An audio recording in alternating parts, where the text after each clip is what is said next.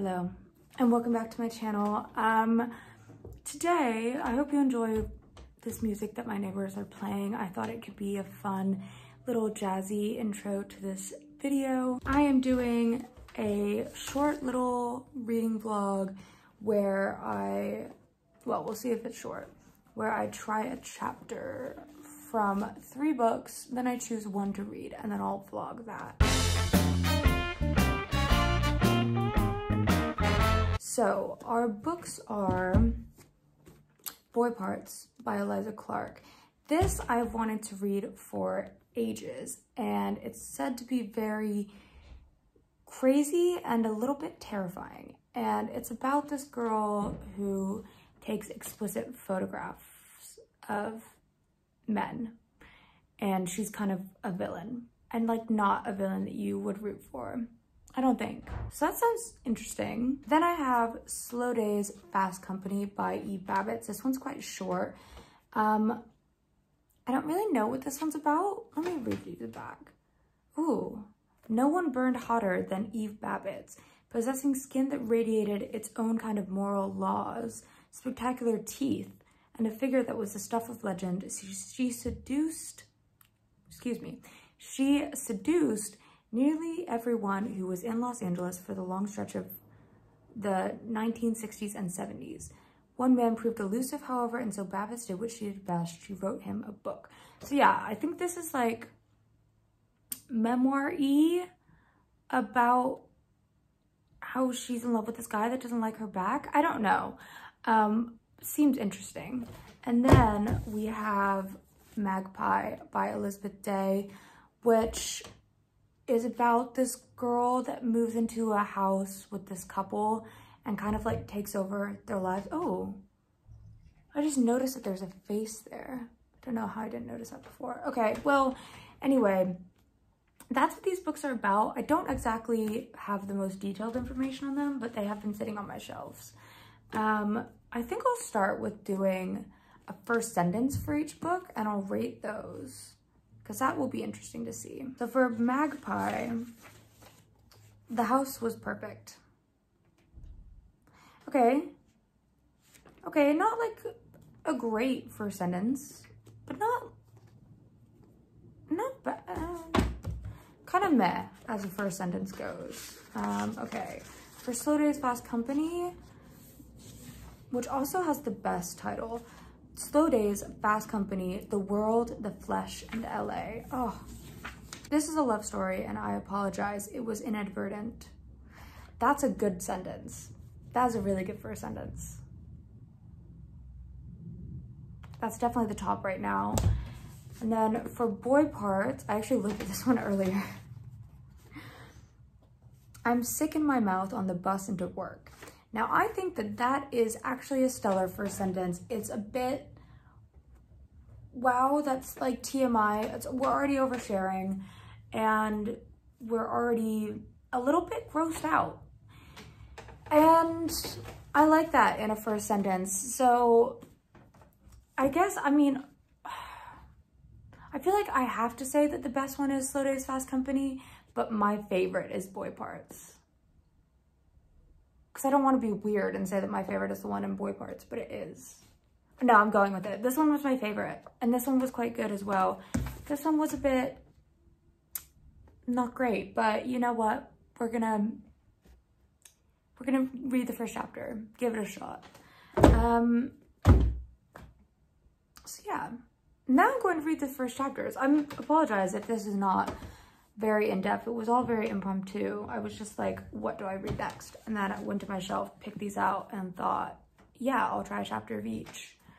So now for the reading. Quick note, I'm gonna start with Magpie.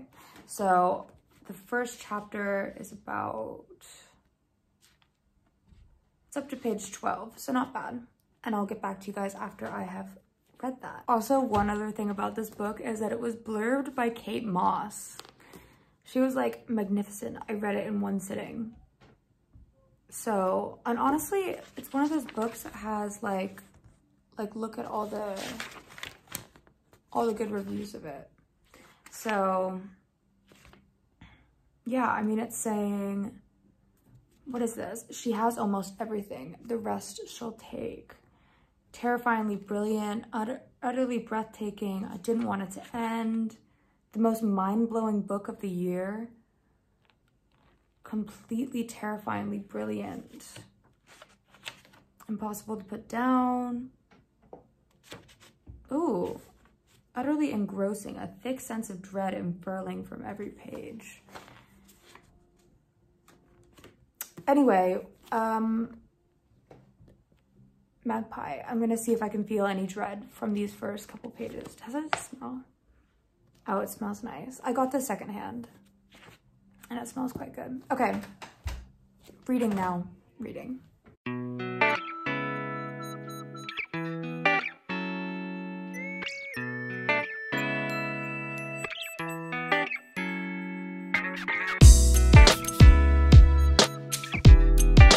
All right, job done. I have read the first chapter of Magpie and I really liked it. It seems like exactly the sort of thing I probably am in the mood for. This is why I did this, to figure out what mood I'm in. And this seems like a domestic thriller, but the writing is really good. Not that that's like surprising, but I don't know. I just kind of got this randomly and didn't think about, I had heard of it, but I hadn't heard much about it. So I was surprised to find myself enjoying it as much as I did. I read it really quickly. It was, I mean, 12 pages, but basically it follows this girl named Marissa, a woman, I should say. And she is looking at this house to buy it, and it just looks very peaceful. And she's like, wow, this is amazing. And it seems like she's had kind of a troubled past growing up. Her mother left her when she was still quite young. And it goes into her past a little bit. And then during this viewing that she has of this house, a bird flies inside as soon as they open the doors and like flaps around in there. And she's like, I hate birds. Like she just, I don't know. The writing about the bird was really good and very creepy. Like, let me see if I can find it. Marissa winced. She hated birds, the flap of their wings, the sharpness of their beaks, the smallness of their dead pebble eyes. And then it says that when the bird flew out of the room, it passed so close to Marissa's face that she could feel the atomic weight of its movement in a gust of displaced breeze. It smelled mossy and slightly rotten. She imagined for a moment that she could sense the tickle of a feather, as if the magpie... She imagined for a moment that she could sense the tickle of a feather, as if the magpie had grazed against her cheek in the mad flurry of flight.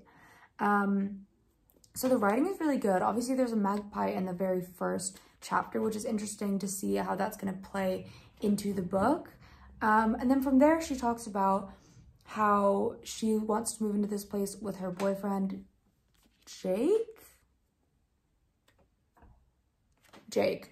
And he doesn't really care about like where they live. He kind of leaves all that to her. And she says he's not very affectionate, but she likes it because he's not like fussy. And then we talk about, like, we get to learn about her meeting him, and she talks about like her first date with him. So that is the first chapter.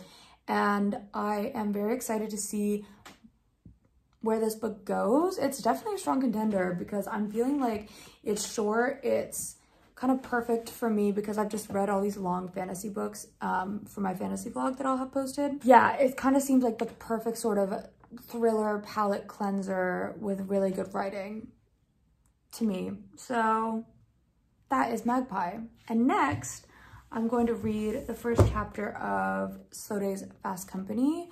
Let's see how many pages. Oh, well, it's literally like this page and that. So maybe I'll read another little bit.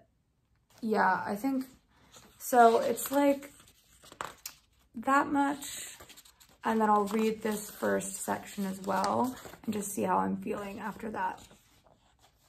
So yeah, I will get back to you once I have done that.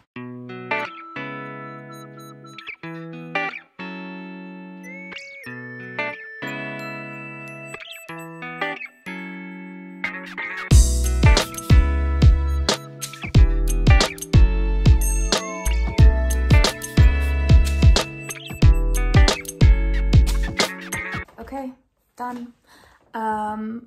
This was good, really good. It is definitely like slower paced, kind of memoir-y, sort of Joan Didion-y, talking about life and ideas and stuff in LA. The first part was just her talking about love and how she likes this guy, and he took 2.5 years to read one of her books. So she says, since it's impossible to get this one I'm in love with to read anything unless it's about or to him, I'm going to riddle this book with Easter egg italics so that this time it won't take him 2.5 years to read my book like it did the first one. The seduction of a non-reader is how I plan to tie up LA. Virginia Woolf said that people read fiction the same way they listen to gossip. So if you're reading this at all, then you might as well read my private asides written so he'll read it.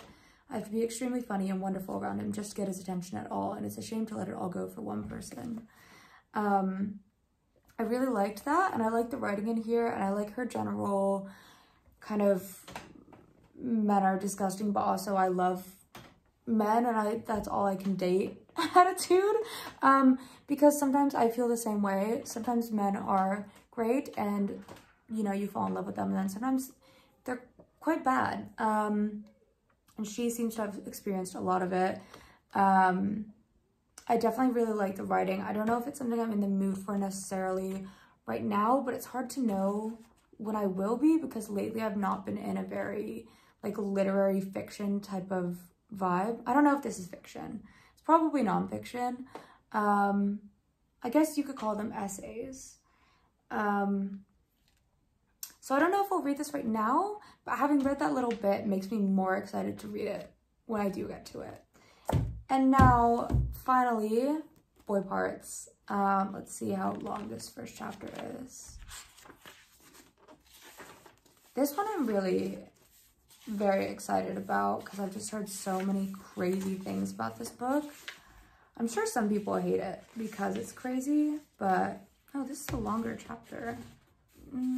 There is no end in sight to this chapter. Okay, wow. Okay, first chapter is 43 pages. Now, I don't think I'm gonna read 43 pages of this because it doesn't seem fair to the others. So I'm gonna read until there's a little page break. Let me find it. So, okay, the first page break is on page 24. So I'm gonna read up until there. I will let you know how it goes.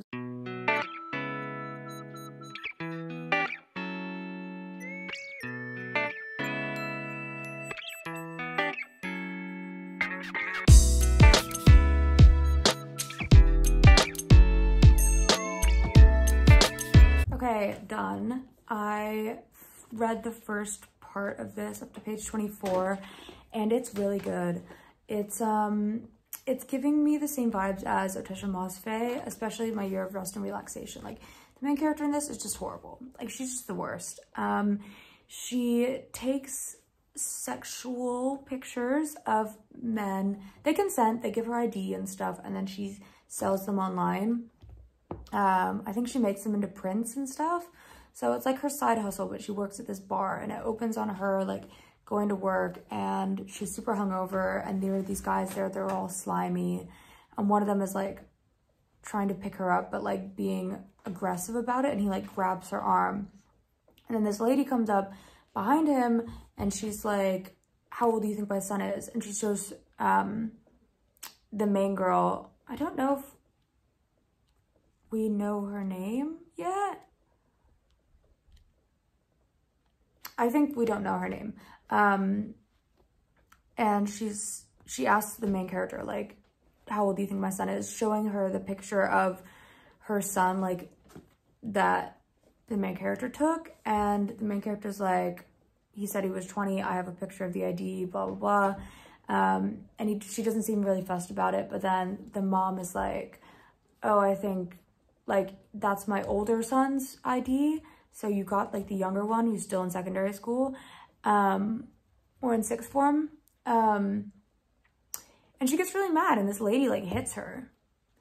And so general chaos in the beginning of this chapter. And then she goes home to find her friend that she secretly hates. That part is very giving My Year of Rest and Relaxations, because it's this friend that she has that she just hates and just lets her stick around. And then she just takes like all these pills and is like, just hanging out. And her friend like goes to the store, buys her food, tries to get her to eat carbs, but she won't eat carbs. And she just like bitches about her friend. I'm really liking the vibes of all of these. All of these are sort of like unhinged women, shall I say? Maybe not unhinged. I don't think Eve Babbitts is unhinged. And jury's still out on the woman that's gonna be in this. But they're all kind of books about women.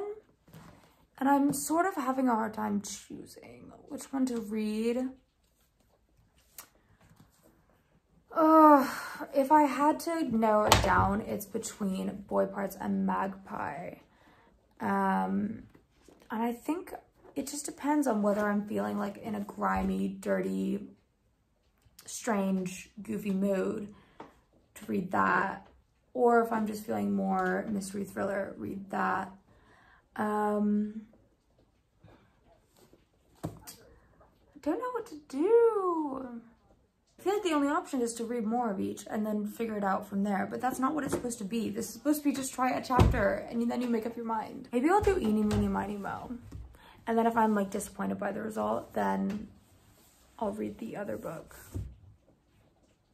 Okay, I'm literally gonna do it. Let's see. Eeny, meeny, miny, moe, catch a tiger by his toe. If he hollers, let him go. Eeny, meeny, miny, moe. My mother said to pick the very best one, and you are not it.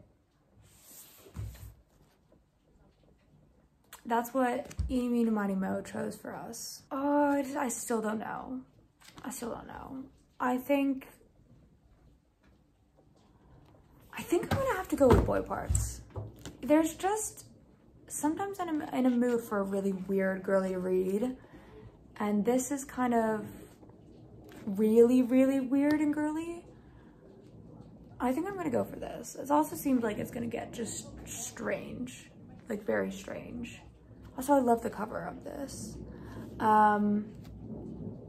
Yeah, so that's decided. I'm gonna read Boy Parts. I'll keep you updated as I read Boy Parts and give you a more like general synopsis when I get farther into it. But this is my choice. Hello, it is the next day and I am back again. I have read 97 pages of Boy Parts and I'm really liking it. Main character definitely is not likable, but honestly, sometimes she's kind of funny. So say what you will, like, that makes me a little bit of a villain. Because, no, she's, like, actually a bad character. Like, it's not just, like, no, not a bad, how do I say this? She's a good character to explore, but she's a bad person. Like, she's racist. She's always sneering at people, which I find so funny. Like, every chapter, I swear, there's a scene where she's like, and I'm just sneering at them. Also, the chapters are usually the names of, at least 2 of them have been the names of boys that she has photographed. The chapters are kind of long, but like not all of the chapters are like that. One of them was called Juvenalia, I think. Yeah, Juvenalia. And it was about her past. And then the next one I have to read is called Freshers. So probably going into her time at uni. Yeah, we have found out that, I don't think this is a spoiler because it happens like literally in the first chapter, but we find out that Flo, the girl that is Irina's friend, Irina's the main character, Flo is in love with Irina and she keeps this like blog that Irina is always checking, that Flo thinks she doesn't know about. And she's like, Flo has a boyfriend, but she's always fighting with him because he thinks that she's in love with Irina, and like she is. And it's really toxic. And we're just seeing this character kind of spiraling out of control, but it seems like this is like her everyday is kind of a spiral out of control. But she's got this big art exhibition thing. Okay, sorry, my camera like cut me off because I didn't have storage. But she has this big expedition? She has this big exhibition coming up for this big gallery, so she's very proud of herself. She's at the same time very prideful and extremely, I think, insecure, but maybe she's narcissistic. I really don't know what to tell you about this character. Like, she is everything, all over the place. We did have a scene with her mother, which was quite interesting, and it seems like a lot of the way that she behaves now comes from how her mother has treated her. She's just constantly like criticizing her, but I'm finding it really interesting. I don't know really what the takeaway from this novel will be, but I am enjoying it, and it's definitely a quick read so far, and it's entertaining. So I'll let you guys know when I've read more of it. Okay, it is the next day at like 8 p.m. and I am a little bit sick, so that's not great. But I'm going to a birthday party, so I'm trying to like hype myself up. I've just been reading Boy Parts. I'm about halfway through now, and it's getting interesting. She has started to, it seems like, imagine some things happening that aren't actually happening. Like, she takes pictures and she thinks that she sees something in them that like happened. Like, okay, she basically takes a picture that she thinks has broken glass in it because she remembers throwing a glass, and then she sends the pictures to someone and they're like, there's no glass in these, and then she looks and she's like, oh, hi, you're right, yeah, there's no glass in them.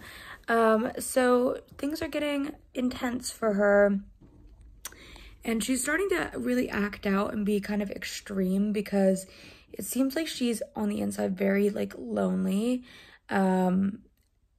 And I think she's doing all of these things, like the extreme cinema and like all this like intense stuff with her photography to like feel things and or avoid feeling things. I don't know. She needs a case study, but I really like Eliza Clark's writing style. I think it's really funny, actually. Like, a lot of the writing is really clever and funny, and it's very conversational. Like, it's kind of train of thought, which I really like. So yeah, I'm kind of just breezing through it. It has been, obviously today is day 3 of the day I'm reading it, and I am halfway through. Should get a bit more done before I have to go to this party. And yeah, hoping to finish it this weekend. Today's Friday, so yeah, I'll probably hit you guys back up if anything else comes up or when I'm done with the book, because I don't want to spoil anything. So, and now I'm like past 50% mark. Yeah, I'll keep you guys updated. Hello, it's been a couple days, but I have finished Boy Parts by Eliza Clark. I apologize for my hair. It's a bit wet and ratty because I was outside walking home and it started raining quite badly. But anyway, I finished it, and I really liked it. I gave it a 4.5. If you don't want spoilers, you can probably click off the video now. I'm gonna try to give some non-spoiler thoughts though. The main character was really compelling. She was incredibly interesting, and she was really unlikable, but at the same time, I didn't root for her, but I also didn't hate her. Like, she was a really good bad character. You know what I mean? Like, she was the villain. I wasn't rooting for her, but I also wasn't not rooting for her at times. Sometimes I liked her quite a bit. The ending of this book is crazy. It gets crazy. If you want like a fever dream of a book, this is it. Wild things happening. This is very cool, hot girl read. And I loved it. So yes, I did want to go into spoiler thoughts because I think that this novel brings up so many interesting things. So yes, if you don't want spoilers, bye-bye. Yeah, so I thought that this novel had very interesting ideas. I wrote some things down, so I'm like gonna look at those. But this is a very like female rage book. The main character, Irina, was groomed as a kid, and as a result, it made her so angry, at least the way I see it. I think that was really what made her so angry at men, even though she doesn't know she's angry at men, and she wants to hurt and exploit boys the way that they do to women. Hence her art that can be quite graphic and violent. There was an incident that happened with a guy that she was going to shoot who started to like resist the things that she was doing, and she killed him. She is very much still affected by that. She's fascinated by death and violence, as well as kind of the sexual nature of things, of these photos she's taking. Oh my God. Oh dear. Almost dropped my laptop. My thoughts are a little bit scattered, but yeah, she doesn't embrace her own femininity, and she hates other women constantly. Like she's hating everyone. She hates boys, she hates women, she hates men, and she hates herself, but also is at the same time very narcissistic. So she's constantly, you know, she's got disordered eating. She's trying to always look made up and pretty and stuff. But she also deeply hates herself, which I think is something, I don't know, it's sort of really relatable, the way that she is so focused on outward appearance. I think a lot of women can relate to that. And it's easy to relate to the whole feminine rage aspect as well. So although she is a very extreme character, there are parts of her that I personally related to. And she was really funny as well. She didn't really hold back ever. And she was rude, and sometimes it was kind of liberating to read. Like, you kind of just wish that you could act the way that she acts sometimes. Not in like killing people, but in other ways. So this is just something I wrote, so I'll read it out. While it is really messed up and obviously not good what she's doing, there's something gratifying about it, as I just said. Although you also realize that it's hopeless because she can't inspire the same fear and confident men that men do in women. So at the end of the book, she just wants someone to notice her and to take her seriously as a threat. And she's consistently faced with like rich, powerful men that don't see her as a threat. And then with this other guy, Eddie from Tesco, he's quite a like timid male character, and she really enjoys kind of abusing him because she can see how much of an effect she's having on him. Like, he's like, I'm in love with you, but you also scare me and all this stuff. But with these powerful, like really rich men, the things she's doing to them, they feel so invincible that it's like she can't even reach them. So she starts to feel like she's not even real. I also wrote, women can never assume that they're invincible because we're constantly reminded that we're not. So she's always reminded that, even though she's putting herself in these situations that are really terrifying, and like most women would not dream of putting themselves in situations such as these. They are really life-threatening and scary. She does so anyway, just to sort of feel like she's real, I think, and maybe to remind her, like, I think she wants to feel powerful and like she has the upper hand over these men, which is something that I personally can relate to. Like, it would be nice to feel like you have the control in a situation between you and a very large, muscular man.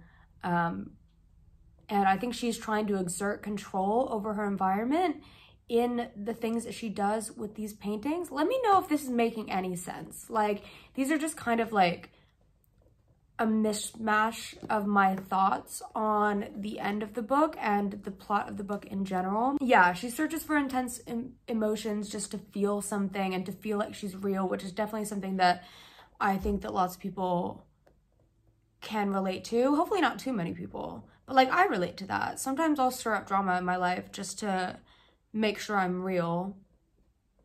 I don't know if I should admit that on the internet. Not serious drama though. Not drama like this. But yeah, she ultimately, at the end of the novel, like, she ultimately fails to make kind of a mark on the men she encounters in London at her show. And it leads her into this like destructive tailspin of like, am I even real? I'm feeling powerless type of thing. So it's almost like she was living in this microcosm earlier in the book where she really had a drastic impact on other people's lives. And at the end of the book, she's having no impact, and it leads her into this crazy tailspin. And I think what Eliza Clark did is like really powerful with her character. I think there's just so much to unpack. At first I finished it and I was like, what did I even get from that? But I think the more that I think about it, there's themes of like toxic masculinity, toxic femininity, violence, themes of power struggles and class struggles, and obviously struggles between gender. And our main character presents as a very like traditionally masculine woman, but she disguises herself as very femme, although she's far from like the traditionally femme ideas, such as being like weak and kind of like subservient. And I don't know, I just think that the way Eliza Clark plays with like gender expression is very interesting, and I really like this book. It's a book that I would like to write like an essay on. I hope some of that made some sense. This was a really good read, and I recommend it, although it's very intense. Check trigger warnings and just make sure you're doing okay before you read this one. It's a lot, but I liked it, and I'm happy I finally read it because I've owned it for a while. That's gonna wrap up my discussion on Boy Parts. If you like this video, give it a like if you want. If you would like to, you can subscribe to my channel. If you do, make sure you click that little notification bell so you get uploaded every time so you get notified every time that I upload. I try to upload once every week or two, depending on how busy I am. But yeah, I enjoyed making this video. I hope you are having a lovely day, and I will see you in my next video. Goodbye!